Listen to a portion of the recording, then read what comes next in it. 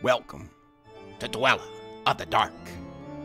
We are a channel honoring the yellowed and blackened bones of many prominent authors. We will be digging up several obscure, strange, and forgotten authors who influenced many of the great horror, science fiction, and fantasy writers today. More tales of the horrifying, obscure, strange, and forgotten are climbing out of the tombs. Subscribe, comment, like, donate, or I'll send Thaddeus Forge to steal your heathen soul. Unknown horror masters, send us ghoulish delights for the Skull and Bones collection. Your pound of writer's flesh will continue to feed our ghouls for now. Books, websites, podcasts, in the links below. Children of Horror, Legion of Ghouls. Tonight, The Bottle Imp by Robert Louis Stevenson. Note: any student of that very unliterary product, the English drama of the early part of the century, will here recognize the name and the root idea of a piece once rendered popular by the redoubtable O. Smith. The root idea is there and identical, and yet I hope I've made it a new thing. And the fact that the tale has been designed and written for a Polynesian audience may lend it some extraneous interest nearer home. R.L.S.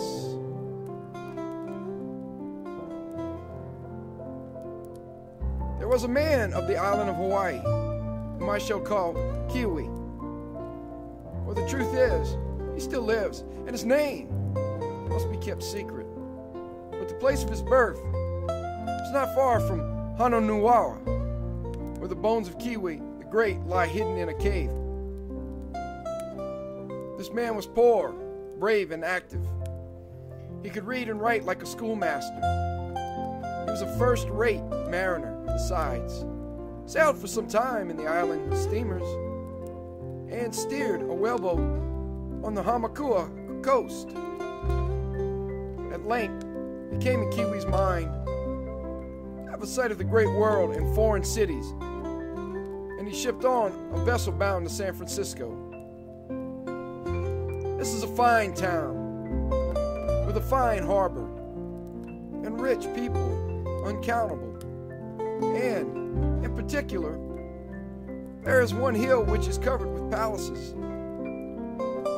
Upon this hill, Kiwi was one day taking a walk with his pocket full of money, viewing the great houses upon either hand with pleasure.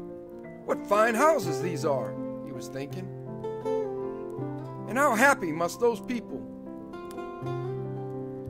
be who dwell in them and take no care for the morrow. The thought was in his mind.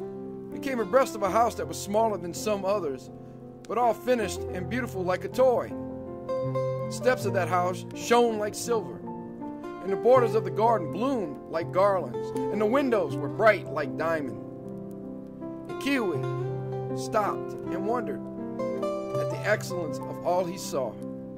So stopping, he was aware of a man that looked forth upon him through a window so clear that Kiwi could see him as you see a fish in a pool upon the reef. The man was elderly, with a bald head and a black beard, and his face was heavy with sorrow, and he bitterly sighed.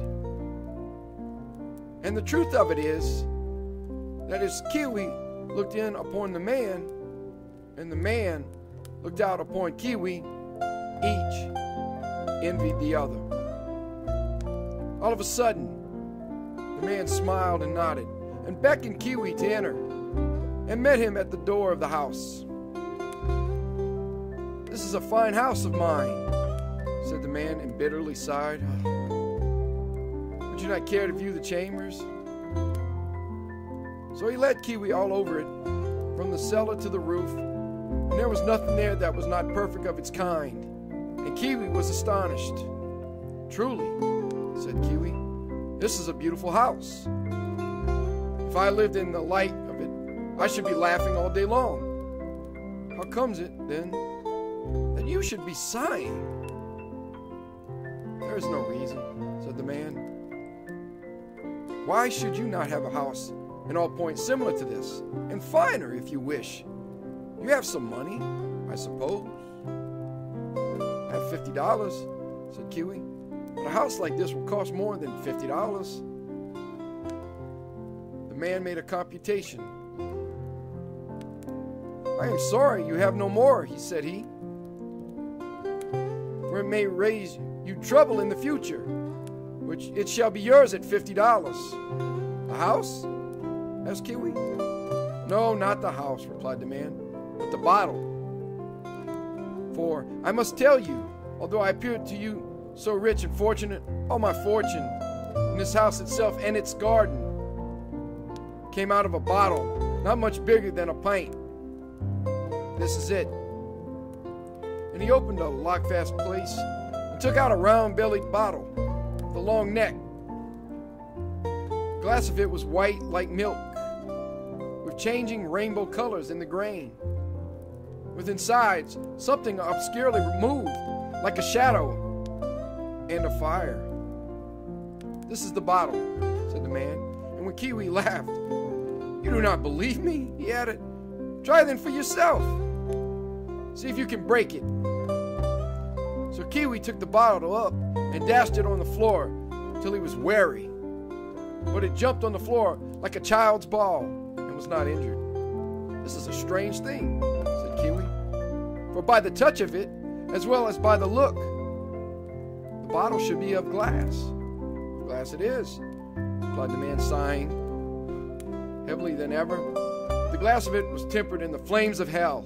An imp lives in it, and that is the shadow we behold there moving, or so I suppose.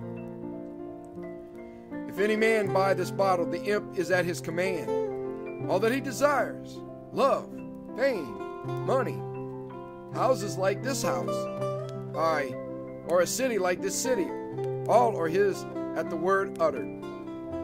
Napoleon had this bottle, and by it he grew to be the king of the world. But he sold it at the last and fell. Captain Cook had this bottle, and by it he found his way to so many islands. But he too sold it and was slain upon Hawaii. For once it is sold, the power goes and the protection. And unless a man remain content with what he has, ill will befall him. And yet you talk of selling it yourself, Kiwi said. I have all I wish, and I am growing elderly, replied the man. There is one thing the imp cannot do. It cannot prolong life, and it would not be fair to conceal from you there is a drawback to the bottle. For if a man die before he sells it, he must burn in hell forever. To be sure, that is a drawback, and no mistake, cried Kiwi. I would not meddle with the thing. I can do without a house, thank God. There is one thing I could not be doing with one particle, and that is to be damned. Dear me, you must not run away with things, returned the man. All you have to do is to use the power of the imp in moderation and then sell it to someone else, as I do to you, and finish your life in comfort. Well,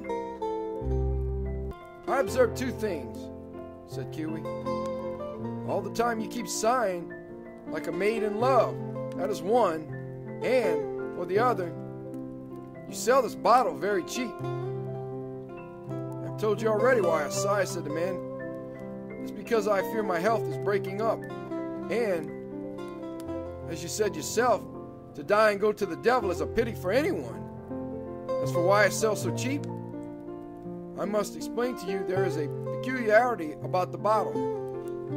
Long ago, when the devil brought it up first upon the earth, it was extremely expensive and was sold, first of all, to Prester John for many millions of dollars. But it cannot be sold at all unless sold at a loss. If you sell it for as much as you paid for it, back it comes to you again, like a homing pigeon. It follows that the price has kept falling in these centuries, and the bottle is now remarkably cheap. I bought it myself for one of my great neighbors on this hill, and the price I paid was only $90. I could sell it for as high as $89.99, but not a penny dearer, or back the thing must come to me. Now, about this, there are two bothers.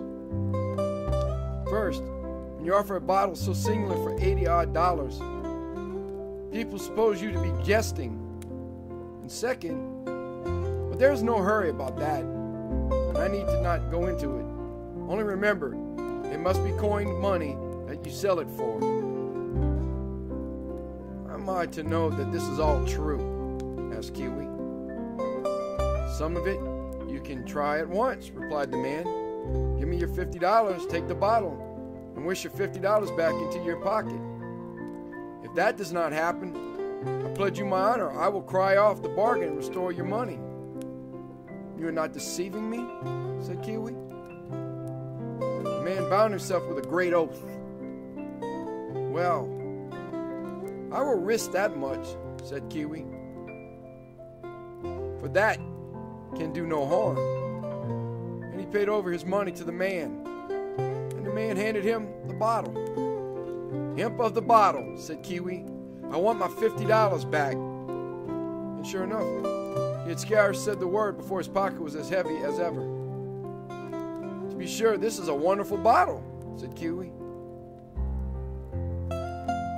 And now good morning to you, my fine fellow, and the devil go with you, for me, said the man. Hold on, said Kiwi. I don't want any more of this fun. Here, take your bottle back. You have bought it for less than I paid for it, replied the man, rubbing his hands. It is yours now, and for my part, I am only concerned to see the back of you. And with that, he rang for his Chinese servant and had Kiwi shown out of the house. Now, when Kiwi was in the street, with the bottle under his arm, he began to think, if all is true about this bottle, I may have made a losing bargain, thinks he. But perhaps the man was only fooling me. First thing he did was to count his money. The sum was exact, $49 American money, and one chili piece. That looks like the truth, said Kiwi. Now we'll try another part. The streets in that part of the city were as clean as a ship's decks. And though it was noon, there were no passengers. Kiwi set the bottle in the gutter and walked away. Twice he looked back, and there was the milky, round-bellied bottle where he left it. The third time he looked back and turned the corner. But he had scarce done so when something knocked upon his elbow, and behold, it was the long neck sticking up. And as for the round belly, it was jammed into the pocket of his pilot coat. And that looks like the truth, said Kiwi. The next thing he did was to buy a corkscrew in a shop and go apart into a secret place in the fields. And there, he tried to draw the cork. But as often as he put the screw in, out it came again, and the cork as whole as ever. This is some sort of cork, said Kiwi. And all at once he began to shake and sweat, for he was afraid of that bottle. On his way back to the port side, he saw a shop where a man sold shells and clubs from the wild islands, old heathen deities, old coin money, pictures from China and Japan, and all manner of things that sailors bring in their sea chest. And here he had an idea. So he went in and offered the bottle for $100. The man of the shop laughed at him at the first and offered him $5. But indeed it was a curious bottle. Such glass was never blown in any human glass works. So prettily the color shone under the milky white, and so strangely the shadow hovered in the mist. So, after he had disputed a while after the manner of his kind, the shopman gave Kiwi $60 silver for the thing and set it on a shelf in the midst of his window. Now, said Kiwi. I have sold that for 60, which I bought for 50. Or to say truth, a little less, because one of my dollars was from Chile. Now I shall know the truth upon another point. So he went back on board his ship, and when he opened his chest, there was the bottle, and it come more quickly than himself. Now Kiwi had a mate on board whose name was Lopaka. What ails you? Said Lopaka. That you stare in your chest. They were alone in the ship's forecastle, and Kiwi bound him to secrecy and told all. This is a very strange affair, said Lopaka, and I fear you will be in trouble about this bottle. But there's one point very clear, that you are sure of the trouble, and you had better have the profit in the bargain. Make up your mind what you want with it. Give the order, and if it is done as you desire, I will buy the bottle myself. If I have an idea of my own to get a schooner and go trading through the islands. That is not my idea, said Kiwi. To have a beautiful house and garden on the Kona coast, where I was born, the sun shining in at the door, flowers in the garden, glass in the windows, pictures on the walls, and toys and fine carpets on the tables. For all the world like the house I was in this day, only a story higher, and with balconies all about like the king's palace, and to live there without care, and make merry with my friends and relatives. Well, said Lopaka, let us carry it back with us to Hawaii. And if all comes true as you suppose, I will buy the bottle, as I said, and ask a schooner. Upon that they were agreed. It was not long before the ship returned to Honolulu, carrying Kiwi and Lopaka and the bottle. They were scarce come ashore, and they met a friend upon the beach, who began at once to condole with Kiwi. I do not know what I'm to be condoled about, said Kiwi. Is it possible you have not heard? Said the friend. Your uncle, that good old man, is dead, and your cousin, that beautiful boy, was drowned at sea.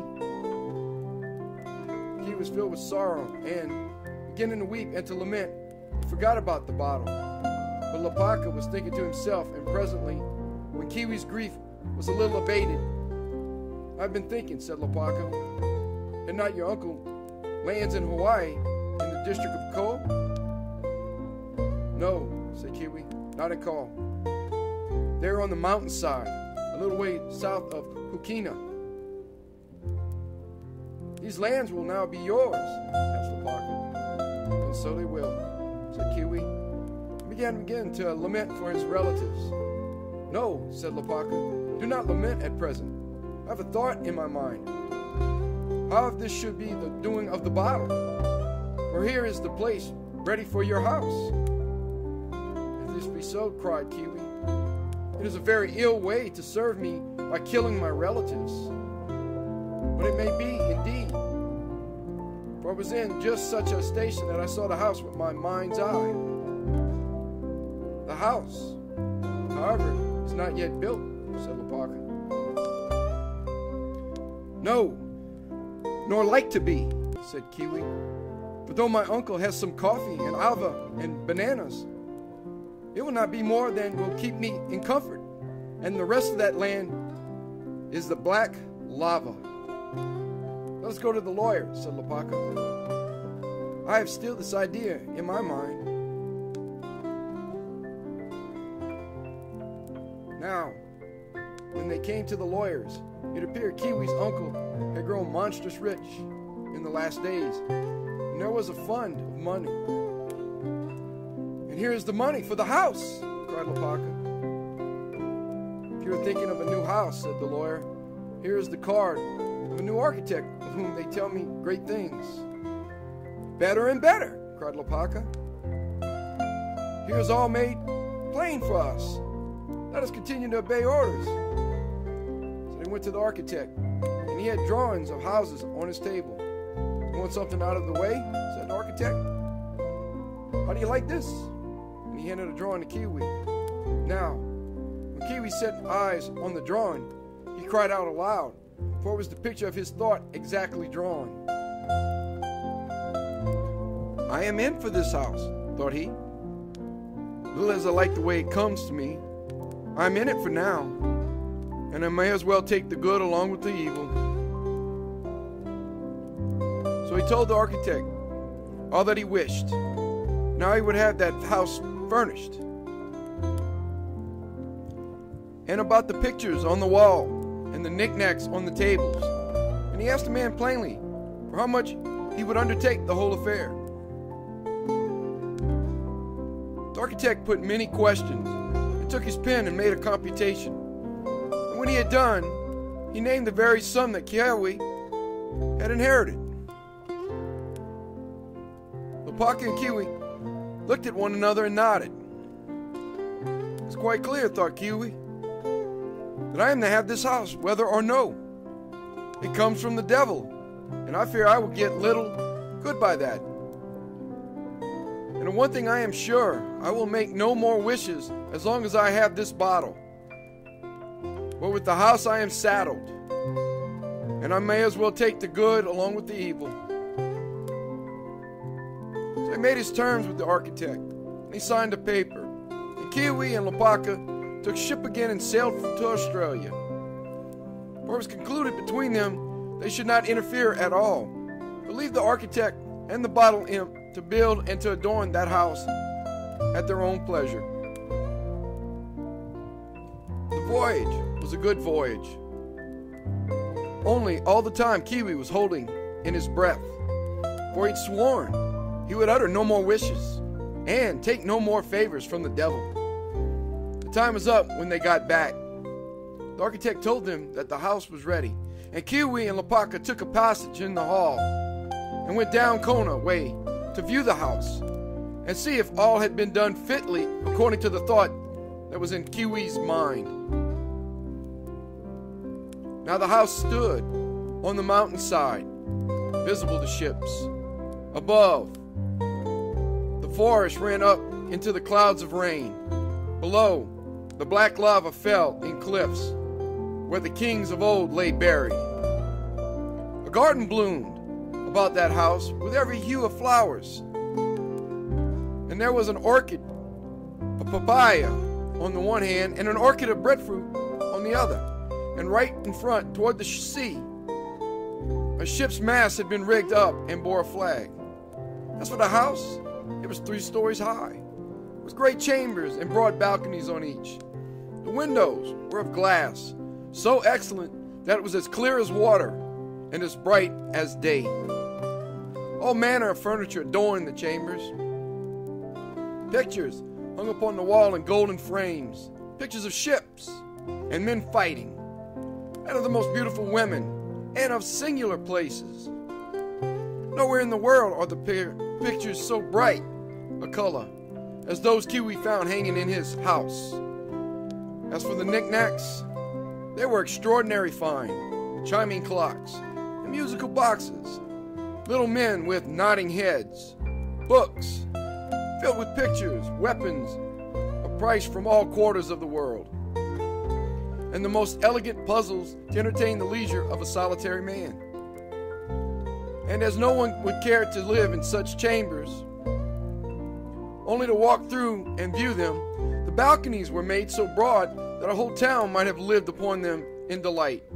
And Kiwi knew not which to prefer, whether the back porch, where you got the land breeze and looked upon the orchards and the flowers, or the front balcony, where you could drink the wind of the sea and look down the steep wall of the mountain and see the hall going by once a week or so between Hukina and the hills of Pele, or the schooners plying up the coast for wood and ava and bananas. When they had viewed all, Kiwi and Lopaka sat on the porch. Well, asked Lopaka, is it all as you designed? Words cannot utter it, said Kiwi. It is better than I dreamed, and I am sick with satisfaction. There's but one thing to consider, said Lopaka. All this may be quite natural, and the bottle imp have nothing whatever to say to it. If I were to buy the bottle and got no schooner after all, I should have put my hand in the fire for nothing. I gave you my word, I know. But yet I think you would not grudge me one more proof. I have sworn I would take no more favors, said Kiwi. I've gone already deep enough. This is no favor I'm thinking of, replied Lapaka. It is only to see the imp himself. There's nothing to be gained by that, and so nothing to be ashamed of. And yet, if I once saw him, I should be sure of the whole matter. So indulge me so far, and let me see the imp. And after that, here's the money in my hand, and I will buy it. There's only one thing I'm afraid of, said Kiwi. The imp may be very ugly to view. And if you want to set eyes upon him, you might be very undesirous of the bottle. I'm a man of my word, said Lapaka. And here's the money betwixt us. Very well, replied Kiwi. I have a curiosity myself, so come. Let us have one look at you, Mr. Imp. Now, as soon as that was said, the imp looked out of the bottle, and in again, swift as a lizard. And there sat Kiwi and Lapaka, turned to stone. The night had quite come, before either found a thought to say or voice to say it with. And then Lapaka pushed the money over and took the bottle. I am a man of my word, said he, and had need to be so, or I would not touch this bottle with my foot. Well, I should get my schooner and $1 or $2 for my pocket. Now I'll be rid of this devil as fast as I can. For to tell you the plain truth, the look of him has cast me down. Lapaka, said Kiwi, do not think any worse of me than you can help. I know it is night, and the road's bad, and to pass by the tombs an ill place to go by so late. But I declare, since I have seen that little face, I cannot eat or sleep or pray till it is gone from me. I will give you a lantern and a basket to put the bottle in, and any picture or fine thing in all my house that takes your fancy. And be gone at once, and go sleep at Hukina with Nahinu. Kiwi, said Lapaka. Many a man would take this ill, above all, when I'm doing you a turn so friendly, as to keep my word and buy the bottle. And for that matter, the night and the dark and the way by the tombs must be all tenfold more dangerous to a man with such a sin upon his conscience and such a bottle under his arm. But for my part, I'm so extremely terrified myself, I have not the heart to blame you. Here I go then, and I pray God you may be happy in your house, and I fortunate with my schooner, and both get to heaven in the end, in spite of the devil and his bottle. So Lapaka went down the mountain, and Kiwi stood in his front balcony and listened to the clink of the horse's shoes and watched the lantern go shining down the path and along the cliff of caves where the old dead are buried. And all the time he trembled and clasped his hands and prayed for his friend and gave glory to God that he himself was escaped out of that trouble. But the next day came very brightly, and that new house of his was so delightful to behold that he forgot his terrors. One day followed another, and Kiwi dwelt there in perpetual joy. He had his place on the back porch. It was there he ate and lived and read the stories in the Honolulu newspapers. But when anyone came by, they would go in and view the chambers and the pictures. And the fame of the house went far and wide.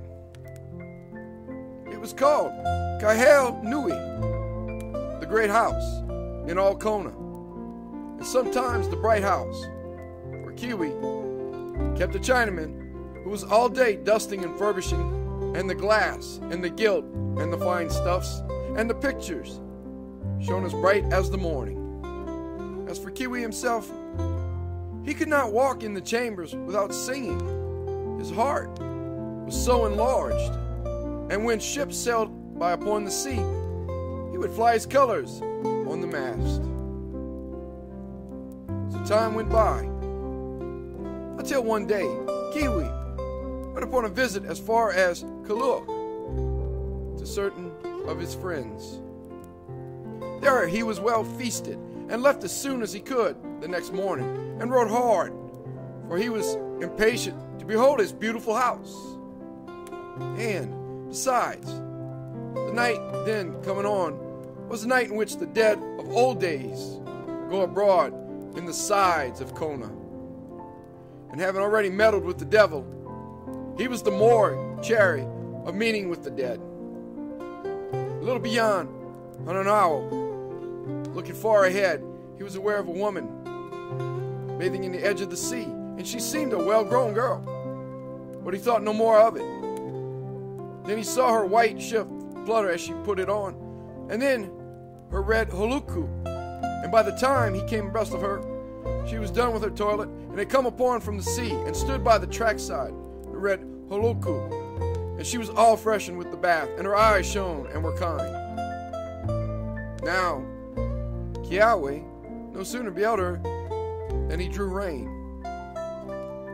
I thought I knew everyone in this country, said he. How comes it that I do not know you? I am Kokua, daughter of Keanu, said the girl, and I have just returned from Oahu. Who are you? I'll tell you who I am in a little, said Kiwi, dismounting from his horse. But for now, I have a thought in my mind, and if you knew who I was, you might have heard of me, and would not give me a true answer. But tell me, first of all, one thing. Are you married? At this, Kokua laughed out loud. It is you who ask questions, she said. Are you married yourself? Indeed, Kokua, I am not, replied Kiwi, and never thought to be until this hour. But here's the plain truth. I met you here at the roadside, and I saw your eyes, which are like the stars, and my heart went to you as swift as a bird. And so now, if you want none of me, say so, and I will go on to my own place. But if you think me no worse than the other young man, say so too. And I will turn aside to your fathers for the night, and tomorrow I will talk with the good man. Kokua said never a word, but she looked at the sea and laughed. Kokua, said Kiwi, if you say nothing, I will take that for the good answer. So, let's be stepping to your father's door. She went on ahead of him, still without speech, only sometimes she glanced back and glanced away again, and she kept the strings of her hat in her mouth. Now when they had come to the door, Keanu came out on his veranda and cried out and welcomed Kiwi by name, and that the girl looked over, for the fame of the great house had come to her ears, and, to be sure, it was a great temptation. All that evening, they were very merry together, and the girl was as bold as brass under the eyes of her parents. They made a mock of Kiwi, for she had a quick wit. The next day, he had a word with Keanu and found the girl alone. Kokui, said he, you made a mock of me all the evening, and it is still time to bid me go. I would not tell you who I was, because I have so fine a house, and I feared you would think too much of that house and too little of the man that loves you. Now you know all, and if you wish to have seen the last of me, say so at once. No, said Kokua, but this time she did not laugh, nor did Kiwi ask for more. This was the wooing of Kiwi. Things had gone quickly, but so an arrow goes, and the ball of a rifle is swifter still, and yet both may strike the target. Things had gone fast, but they had gone far also, and the thought of Kiwi rang in the maiden's head. She heard his voice in the breach of the surf upon the lava, and for this young man that she had seen but twice, she would have left father and mother and her native islands. As for Kiwi himself, his horse flew up the path of the mountain under the cliffs of tombs, and the sounds of the whoos, and the sound of Kiwi singing to himself for pleasure, echoed in the caverns of the dead. He came to the bright house, and still he was singing. He sat and ate in the broad balcony, and the Chinaman wondered at his master to hear how he sang between the mouthfuls. The sun went down into the sea, and the night came, and Kiwi walked the balconies by lamplight, high on the mountains, and the voice of his singing startled men on ships.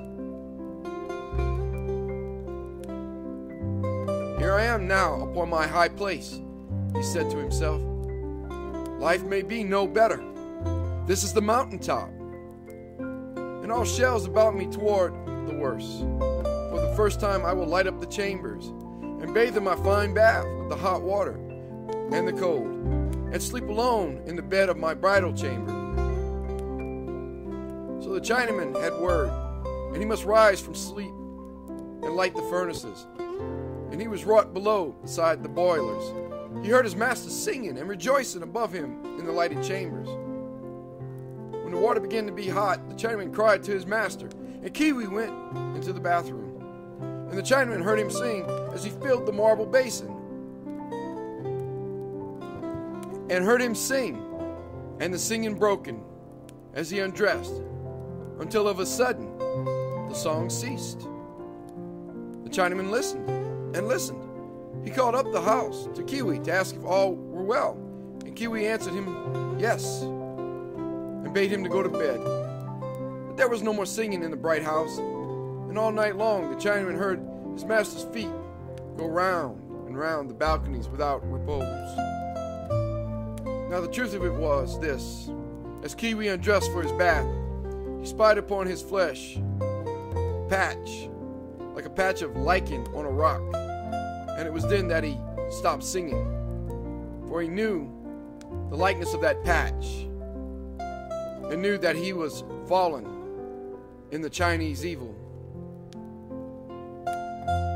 Now, it is a sad thing for any man to fall into this sickness, and it would be a sad thing for anyone to leave a house so beautiful and so commodious and depart from all his friends to the north coast of Molokai, between the mighty cliff and the sea breakers.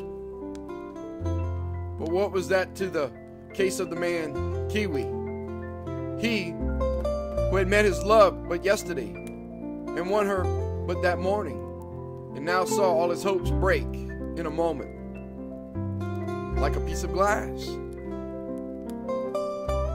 While he sat upon the edge of the bath, then sprang with a cry and ran outside, and to and fro along the balcony, like one despairing. Very willingly could I leave Hawaii, the home of my fathers, Kiwi was thinking. Very lightly could I leave my house, the high-placed, the many-windowed, here upon the mountains.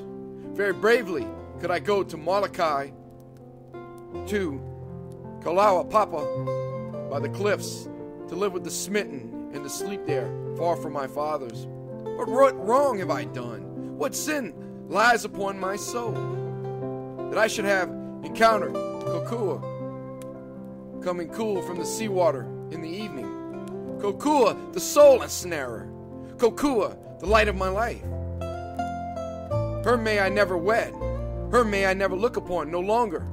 Her may I no more handle with my loving hand. And it is for this, it is for you, Okua, that I pour my lamentations.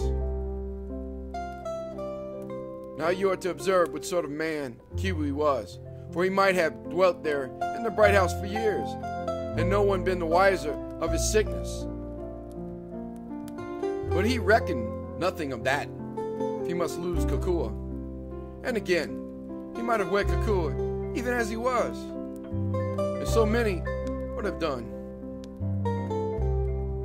because they have the souls of pigs. But Kiwi loved the maid manfully, and he would do her no hurt and bring her in no danger.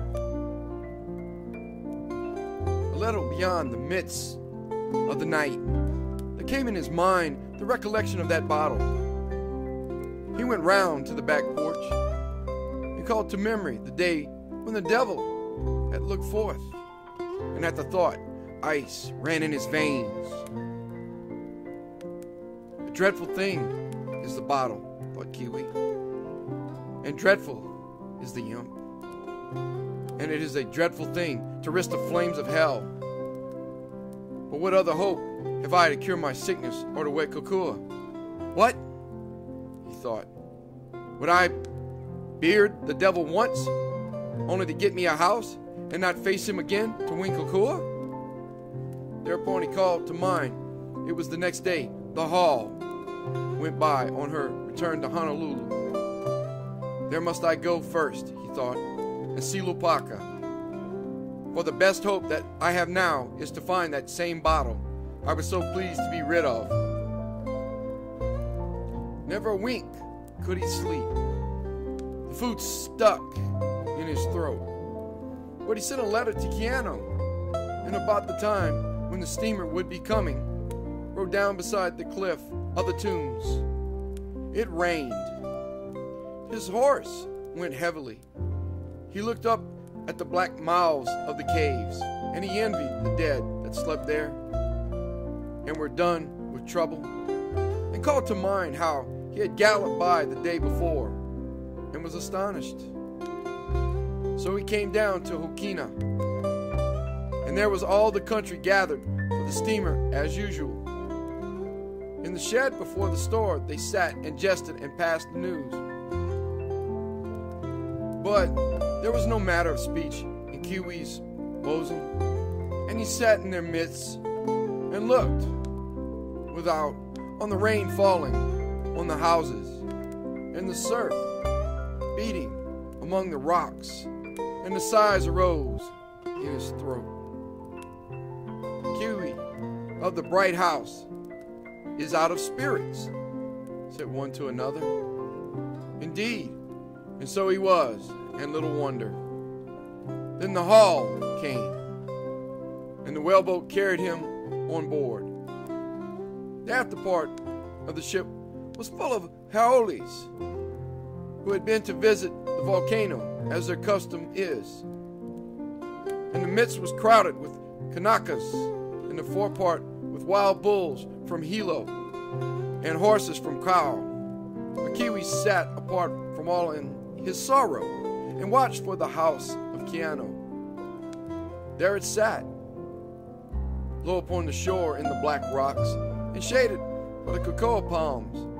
And there by the door was a red holoku, no greater than a fly, and going to and fro with a fly's busyness. Ah, queen of my heart, he cried, I venture my dear soul to win you. Soon after, darkness fell, and the cabins were lit up, and the haoles sat and played at the cards and drank whiskey as their custom is. But Kiwi walked the deck all night and all the next day as they steamed under the lee of Maui or of Molokai. He was still pacing to and fro like a wild animal in a menagerie. Towards evening they passed Diamond Head and came to the pier of Honolulu. Kiwi stepped out among the crowd and began to ask for Lupaka. It seemed he had become the owner of a schooner, none better in the islands, and was gone upon an adventure as far as Polopola or Kahiki. So there was no help to be looked for from Lupaka. Kiwi called to mind a friend of his, a lawyer in the town, I must not tell his name, and inquired of him. They said he had grown suddenly rich, and had a fine new house upon Waikiki shore. And this put a thought in Kiwi's head. And he called a hack and drove to the lawyer's house. The house was all brand new, and the trees in the garden no greater than walking sticks. And the lawyer, when he came, had the air of a man well pleased. "What can I do to serve you?" said the lawyer. "You are a friend of Lapaka's," replied Kiwi. "And Lapaka purchased from me a certain piece of goods that I thought you might enable me to trace." The lawyer's face became very dark. "I do not profess to misunderstand you, Mr. Kiwi," said he, "though this is an ugly business to be stirring in. You may be sure I know nothing, but yet I have a guess, and if you would apply in a certain quarter, I think you might have news." And he named the name of a man, which, again, I had better not repeat. So it was for days, and Kiwi went from one to another, finding everywhere new clothes and carriages, and fine new houses, and men everywhere in great contentment, although, to be sure, when he hinted at his business, their faces would cloud over. "No doubt I'm upon the track," thought Kiwi. "These new clothes and carriages are all the gifts of the little imp, and these glad faces are the faces of men who have taken their profit and got rid of the accursed thing in safety. When I see pale cheeks and hear sighing, I shall know that I am near the bottom." So it befell at last that he was recommended to a Haola in Beretania Street. When he came to the door, about the hour of the evening meal, there were the usual marks of the new house, and the young garden, and the electric light shining in the windows. But when the owner came, a shock of hope and fear ran through Kiwi, for here was a young man, white as a corpse, and black about the eyes, the hair shedding from his head, and such a look in his countenance as a man may have when he is waiting for the gallows. "Here it is, to be sure," thought Kiwi. And so with this man he no ways veiled his errand. "I'm come to buy the bottle," said he.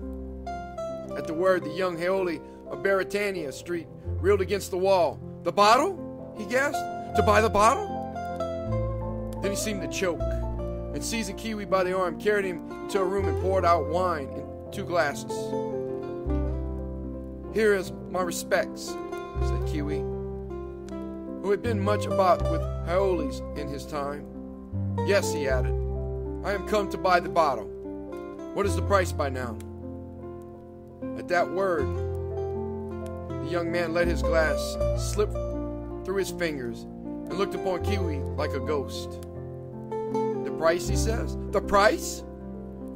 You do not know the price?" "It is for that I'm asking you," returned Kiwi. "Why are you so much concerned? Is there anything wrong about the price?"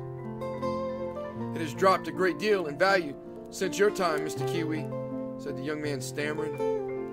"Oh, well, I shall have the less to pay for it," said Kiwi. "How much did it cost you?" The young man was as white as a sheet. 2 cents, said he. "What?" cried Kiwi. 2 cents? Why, then, you can only sell it for 1. And he who buys it," the words died upon Kiwi's tongue, "he who bought it could never sell it again. The bottle and the bottle imp must abide with him until he died, and when he died must carry him to the red end of hell." The young man of Beretania Street fell upon his knees. "For God's sakes, buy it," he cried. "You can have all my fortune in the bargain. I was mad when I bought it at that price. I had embezzled money at my store. I was lost else. I must have gone to jail." "Poor creature," said Kiwi. "You would risk your soul upon so desperate an adventure and to avoid the proper punishment of your own disgrace. And you think I could hesitate with love in front of me? Give me the bottle and the change, which will make sure you have all ready. Here's a 5-cent piece. It was as Kiwi supposed. The young man had the change ready in a drawer. The bottle changed hands, and Kiwi's fingers were no sooner clasped upon the stalk than he had breathed his wish to be a clean man. And sure enough, when he got home to his room and stripped himself before a glass, his flesh was whole like an infant's. And here was the strange thing. He had no sooner seen this miracle than his mind was changed within him, and he cared naught for the Chinese evil, and little enough for Kokua, and had but the one thought, that here he was bound to the bottle limp for time and for eternity, and had no better hope but to be a cinder forever in the flames of hell. Way ahead of him, he saw them blaze with his mind's eye, and his soul shrank, and darkness fell upon the light. When Kiwi came to himself a little, he was aware it was the night when the band played at the hotel. Thither he went, because he feared to be alone, and there, among happy faces, walked to and fro, and heard the tunes go up and down, and saw Burger beat the measure, and all the while he heard the flames crackle, and saw the red fire burning in the bottomless pit. Of a sudden, the band played Hiki Ao Ao. That was a song that he had sung with Kakua, and at the strain, courage returned to him.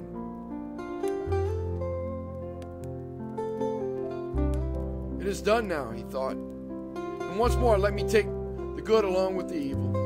So it befell that he returned to Hawaii by the first steamer, and as soon as it could be managed, he was wedded to Kokua and carried her up the mountainside to the bright house. Now it was so with these two that when they were together, Kiwi's heart was stilled. But so soon as he was alone, he fell into a brooding horror and heard the flames crackle and saw the red fire burn in the bottomless pit. The girl, indeed, had come to him wholly. Her heart leapt in her side at sight of him. Her hand clung to his, and she was so fashioned upon the hair upon her head to the nails upon her toes that none could see her without joy. She was pleasant in her nature. She had the good word always.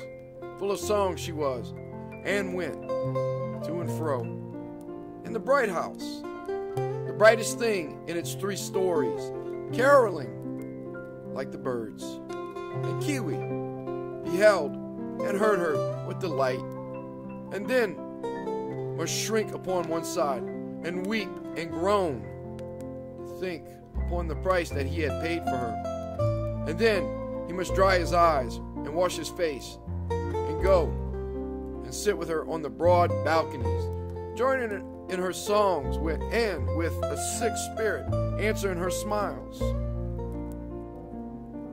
There came a day when her feet began to be heavy and her songs more rare. And now it was not Kiwi only that would weep apart, but each would sunder from the other and sit in opposite balconies with the whole width of the bright house betwixt. Kiwi, so sunk in his despair, he scarce observed the change, and was only glad he had more hours to sit alone and brood upon his destiny, and was not so frequently condemned to pull a smiling face on a sick heart. But one day, coming softly through the house, he heard the sound of a child sobbing. And there was Kokua rolling her face upon the balcony floor and weeping like the lost. You do well to weep in this house, Kokua, he said. And yet I would give the head off my body that you, at least, might have been happy. Happy? She cried. Kiwi, when you lived alone in your bright house, you were the word of the island for a happy man. Laughter and song were in your mouth, and your face was as bright as the sunrise. Then you wedded poor Kukua, and the good God knows what is amiss in her, for from that day you have not smiled. Oh, she cried, what ails me? I thought I was pretty, and I knew I loved him. What ails me? That I throw this cloud upon my husband? Poor Kukua, said Kiwi. He sat down by her side and sought to take her hand, but she plucked away. Poor Kukua, he said again, my poor child, my pretty. And I had thought all this while to spare you. Well, you shall know all. Then, at least, you will pity poor Kiwi. Then you will understand how much he loved you in the past, that he dared hell for your possession, and how much he loves you still, the poor condemned one, that he can yet call up a smile when he beholds you. With that, he told her all, even from the beginning. You have done this for me? She cried. Well, and what do I care? And she clasped and wept upon him. Ah, child, said Kiwi, and yet, when I consider of the fire of hell, I care a good deal. Never tell me, she said. No man can be lost because he loved Kukua, and no other fault. I tell you, Kiwi, I shall save you with these hands, or perish in your company. What? You loved me and gave your soul, and you think I will not die to save you in return? Ha, my dear, you might die 100 times, and what difference would that make? He cried, except to leave me lonely till the time comes of my damnation. You know nothing, she said. I was educated in a school in Honolulu. I am no common girl, but I tell you, I shall save my lover. What is this you say about a cent? But all the world is not American. In England, they have a piece they call a farthing, which is about half a cent. Ah, sorrow, she cried. That makes it scarcely better, for the buyer must be lost, and we shall find none so brave as my Kiwi. But then there is France. They have a small coin there, which they call a centime, and these go 5 to the cent, or thereabout. We could not do better. Come, Kiwi, let's go to the French islands. Let's go to Tahiti as fast as ships can bear us. There we have 4 centimes, 3 centimes, 2 centimes, 1 centime, 4 possible sails to come and go on, and 2 of us to push the bargain. Come, my Kiwi, kiss me and banish care. Kukua will defend you. Gift of God, he cried. You cannot think that God will punish me for desiring aught so good? Be it as you will, then. Take me where you please. I put my life and my salvation in your hands. Early the next day, Kukua was about her preparations. She took Kiwi's chest that he went with sailoring, and first she put the bottle in a corner, and then packed it with the richest of their clothes and the bravest of the knickknacks in the house. For, said she, we must seem to be rich folks, or who will believe in the bottle? All of the time of her preparation, she was as gay as a bird. Only when she looked upon Kiwi, the tears would spring in her eye. She must run and kiss him. As for Kiwi, a weight was off his soul. Now that he had his secret shared and some hope in front of him, he seemed like a new man. His feet went lightly on the earth, and his breath was good to him again. Yet was terror still at his elbow, and ever and again. As the wind blows out a taper, hope died in him, and he saw the flames toss and the red fire burn in hell.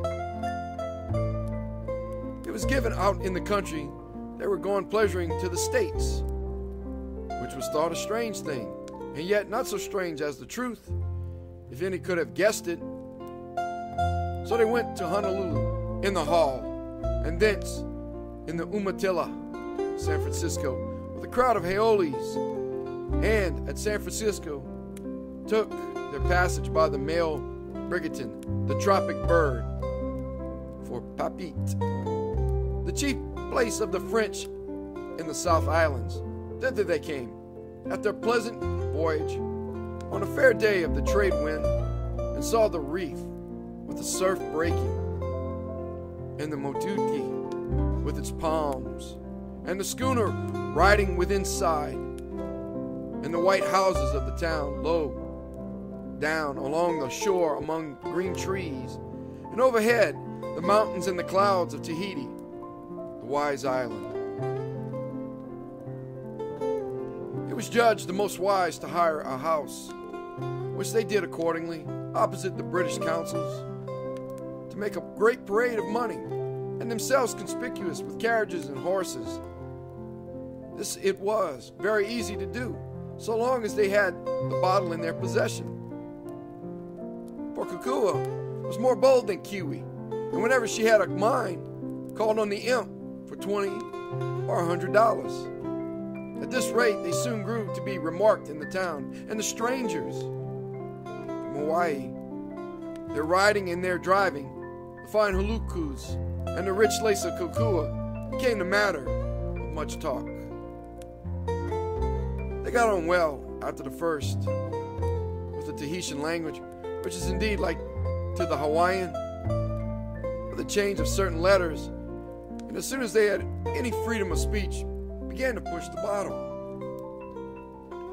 You ought to consider it was not an easy subject to introduce. It was not easy to persuade people you were in earnest when you offered to sell them for 4 centimes the spring of health and riches inexhaustible.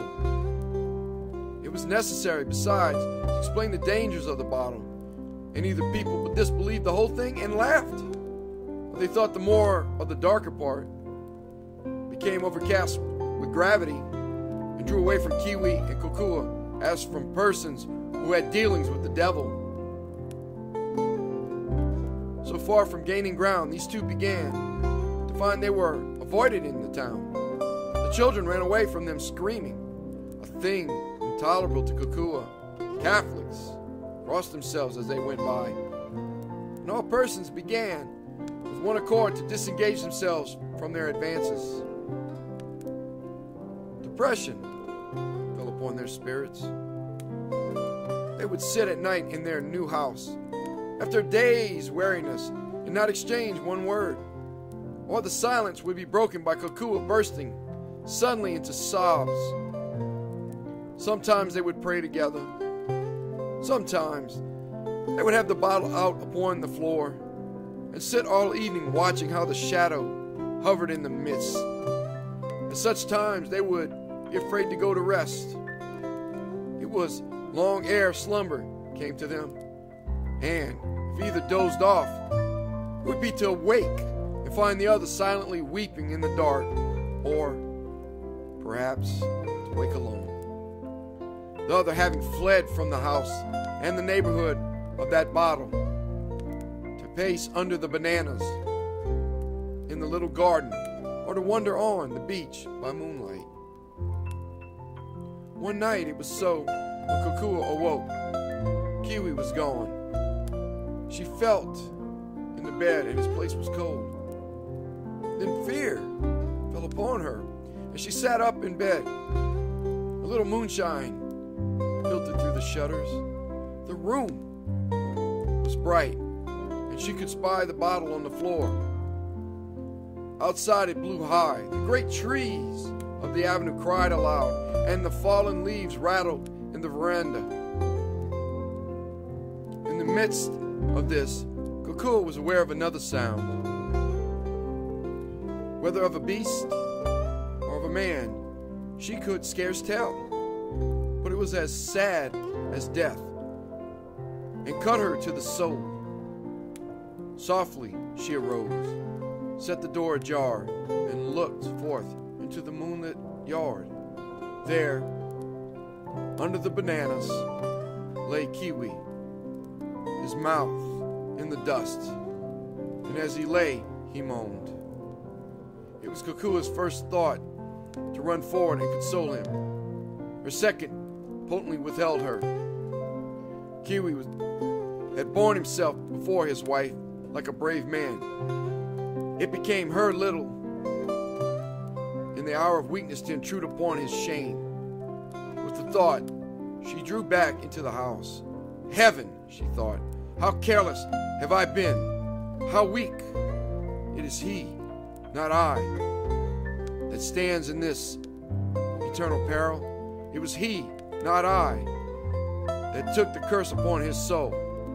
It is for my sake and for the love of a creature of so little worth and such poor help that he now beholds so close to him the flames of hell. Aye, and smells the smoke of it, lying without there in the wind and moonlight. Am I so dull of spirit that never till now I have surmised my duty? Or have I seen it before and turned aside? But now, at least, I take upon my soul in both hands of my affection. Now I say farewell to the white steps of heaven and the waiting faces of my friends. A love for a love, and let mine be equal with Kiwi's. A soul for a soul, and be it mine to perish. She was a death woman with her hands, and was soon perilled. She took in her hands the change, the precious centimes they kept ever at their side, for this coin is little used, and they had made provision at a government office. When she was forth in the avenue, clouds came on the wind, and the moon was blackened. The town slept, and she knew not whether to turn till she heard one coughing in the shadow of the trees. Old man, said Kukua, what do you here abroad in the cold night? The old man could scarce express himself for coughing, but she made out that he was old and poor and a stranger in the island. Will you do me a service, said Kukua, as one stranger to another, and as an old man to a young woman? Will you help a daughter of Hawaii? Ah, said the old man. So, you are the witch from the 8 islands, and even my old soul you seek to entangle. But I have heard of you, and defy your wickedness. Sit down here, said Kukua, and let me tell you a tale. And she told him the story of Kiwi from the beginning to the end. And now, said she, I am his wife, whom he bought with his soul's welfare.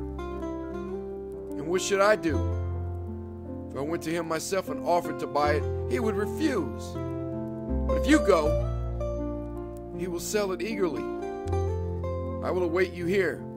You will buy it for 4 centimes, and I will buy it again for 3. And the Lord strengthen a poor girl. If you meant falsely, said the old man, I think God would strike you dead. He would, cried Kukua. Be sure he would. I could not be so treacherous. God would not suffer it. Give me the 4 centimes and await me here, said the old man. Now, when Kukua stood alone in the street, her spirit died. The wind roared in the trees, and it seemed to her the rushing of the flames of hell. The shadows tossed in the light of the street lamp, and they seemed to her the snatching hand of evil ones. If she had the strength, she must have run away, and if she had had the breath, she must have screamed aloud.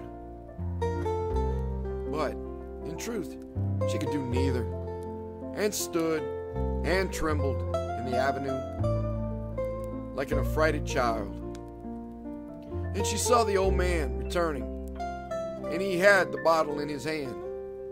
I have done your bidding, said he. I left your husband weeping like a child. Tonight he will sleep easy. And he held the bottle forth. Before you give it me, Kukua panted. Take the good with the evil. Ask to be delivered from your cough. I am an old man, replied the other, and too near the gate of the grave to take a favor from the devil. But what is this? Why do you not take the bottle? Do you hesitate? Not hesitate, cried Kukua. I am only weak. Give me a moment. As my hand resists, my flesh shrinks back from the accursed thing. 1 moment only. The old man looked upon Kukua kindly. Poor child, said he, you fear. Your soul misgives you. Well, let me keep it. I'm old. I can never more be happy in this world. And as for the next, give it me, gasped Kukua. There is your money. Do you think I am so base at that? Give me the bottle. God bless you, child, said the old man. Kukua concealed the bottle under her huluku, said farewell to the old man, and walked off along the avenue. She cared not whither, for all roads were now the same to her and led equally to hell. Sometimes she walked, sometimes she ran. Sometimes she screamed out loud in the night, and sometimes lay by the wayside in the dust and wept. All that she had heard of hell came back to her. She saw the flames ablaze, and she smelt the smoke, and her flesh withered on the coals. Near day, she came to her mind again and returned to the house. It was even as the old man said. Kiwi slumbered like a child. Kukua stood and gazed upon his face. Now, my husband, she said, it is your turn to sleep.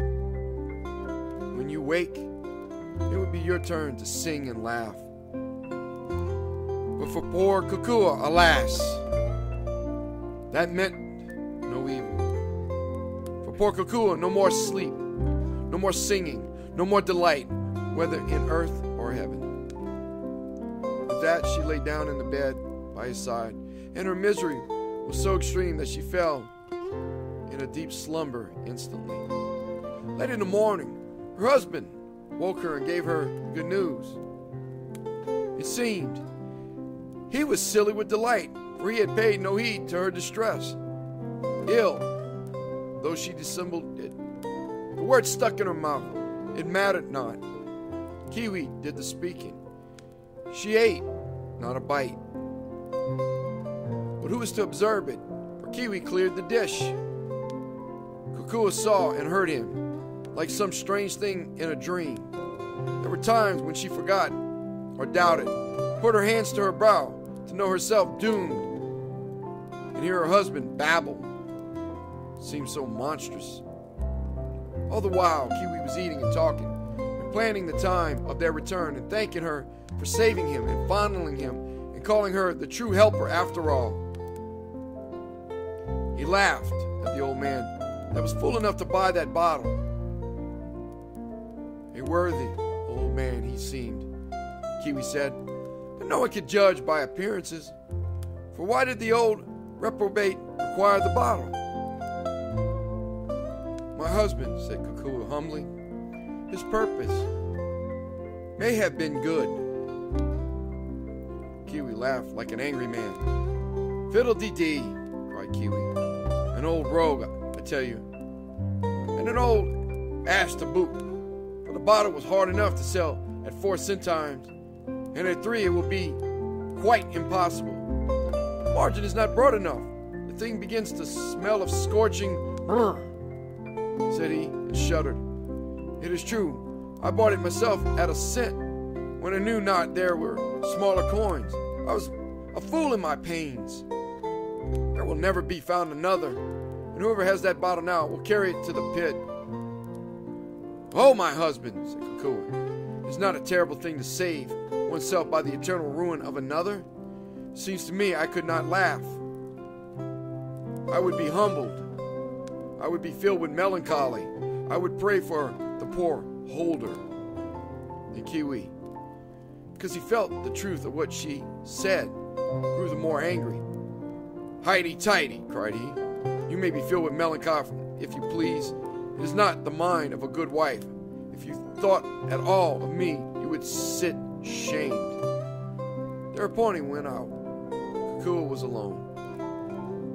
What chance had she to sell that bottle at 2 centimes? None, she perceived. And if she had any, here was her husband hurrying her away to a country where there was nothing lower than a cent. And here, on the morrow of her sacrifice, was her husband leaving her and blaming her.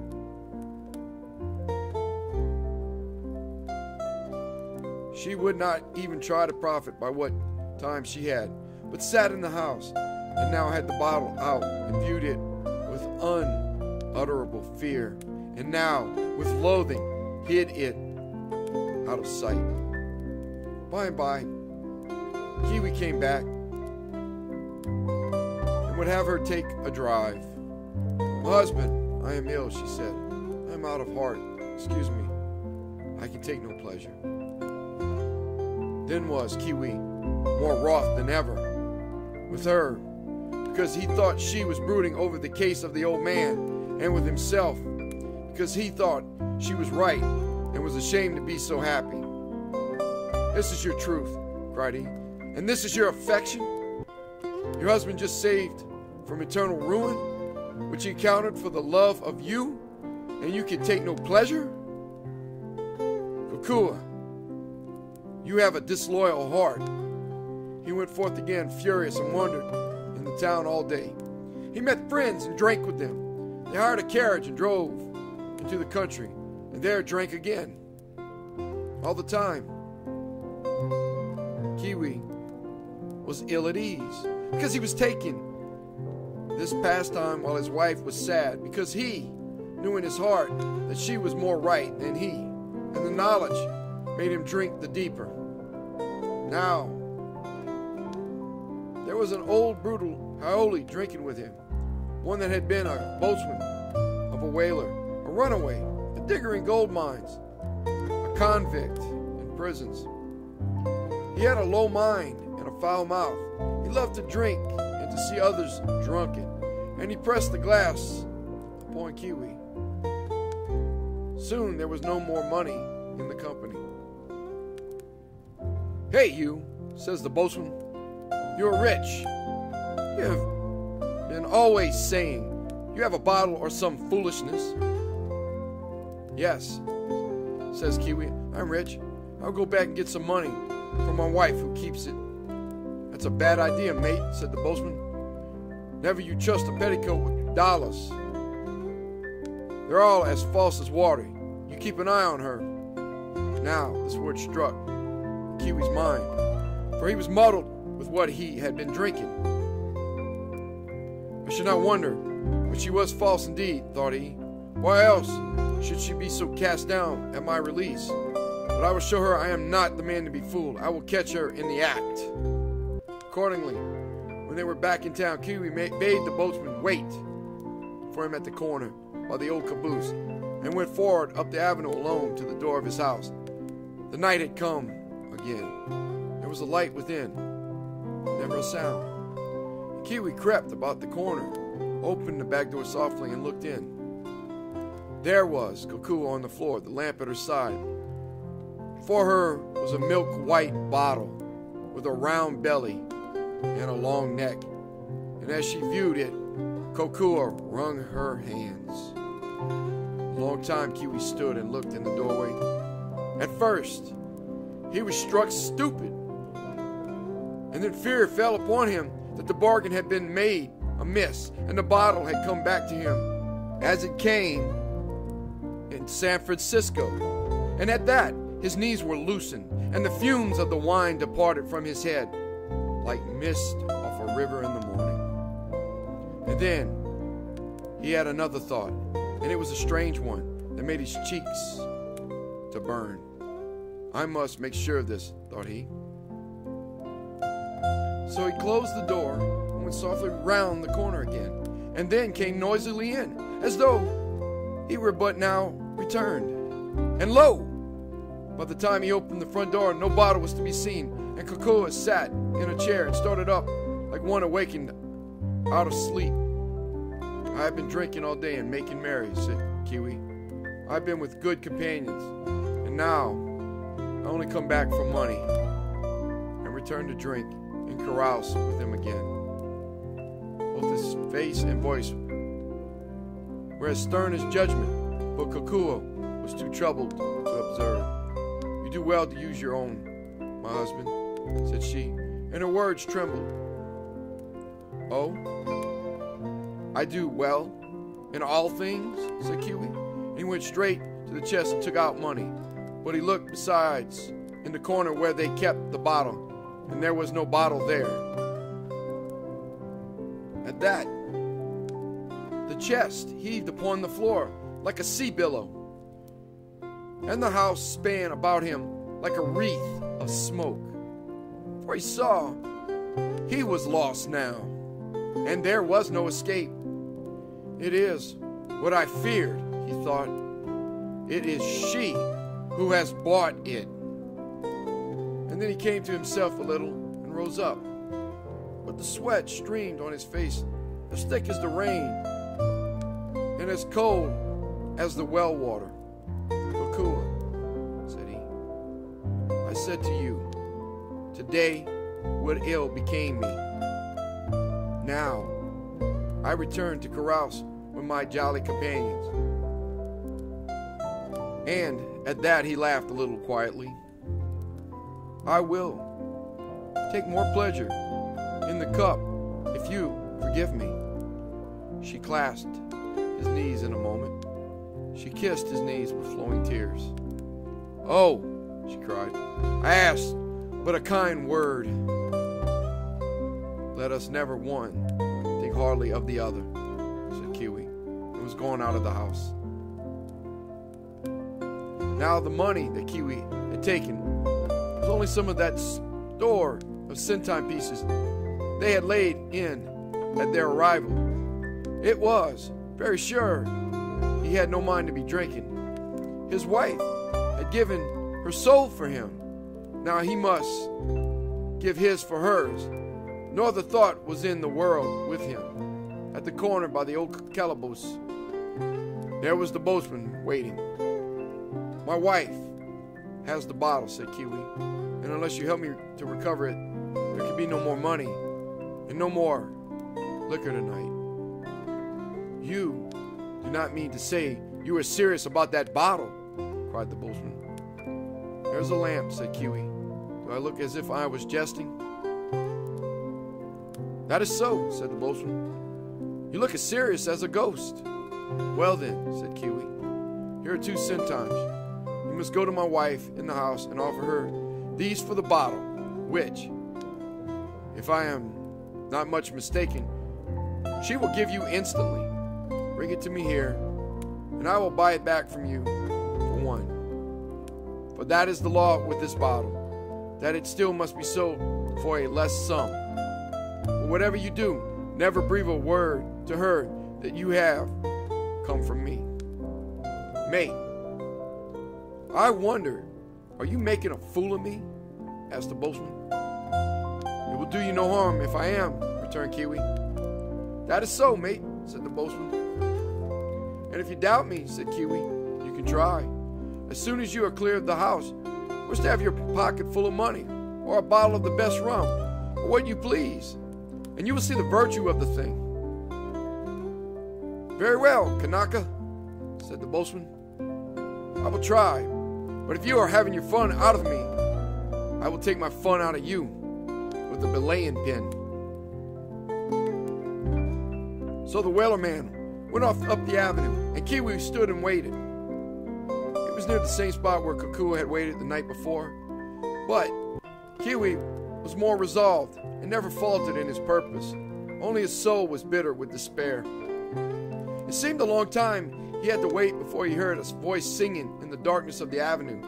He knew the voice to be the boatman's, but it was strange how drunken it appeared upon a sudden. Next, the man himself came stumbling into the light of the lamp. He had the devil's bottle buttoned in his coat. Another bottle was in his hand, and even as he came in view, he raised it to his mouth and drank. You have it, said Kiwi. I see that. Hands off, cried the boatman, jumping back. Take a step near me, and I'll smash your mouth. You thought you could make a cat's paw of me, did you? What do you mean, cried Kiwi. Mean?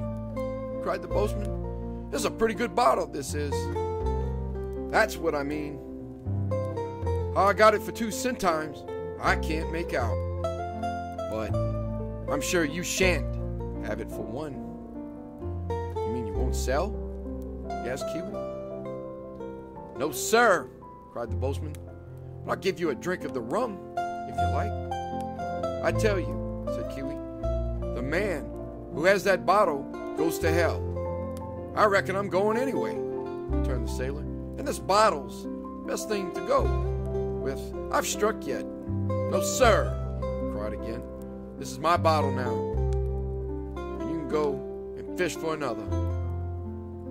Can this be true? Kiwi cried. For your own sake, I beseech you, sell it to me. I don't value any of your talk, replied the boatman. You thought I was a flat. Now you see I'm not, and there's an end.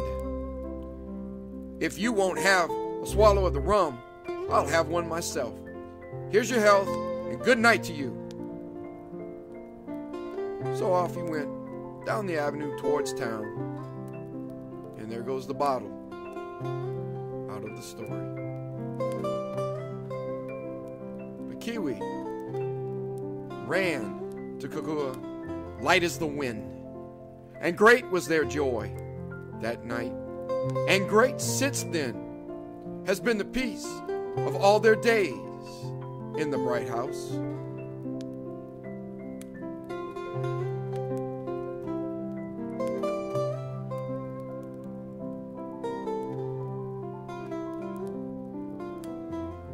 Thank you for listening. Have a good night.